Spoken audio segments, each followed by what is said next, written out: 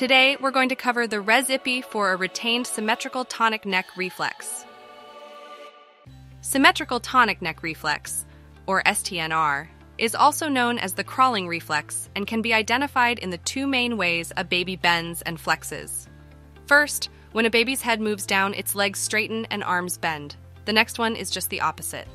As the baby's head moves up, you'll see the legs bend and the arms straighten. STNR starts to develop as early as 6 months of age and should be fully inhibited by 11 months. What are some of the symptoms of a retained STNR?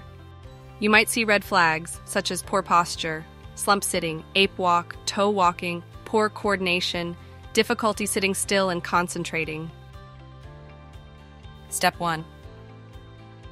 Set the intensity of the tuner to the highest level you're able to tolerate.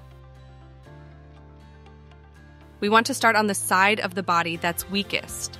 Using a moderate amount of pressure, use the wing of the tuner to scrape your entire body, starting from your toes and moving up towards your head.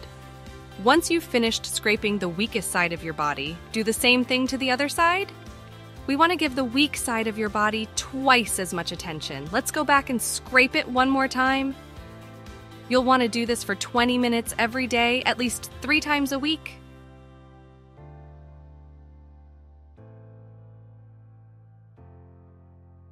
Thanks for joining us today.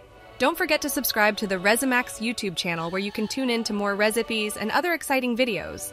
Together, we can tune out pain and tune into life.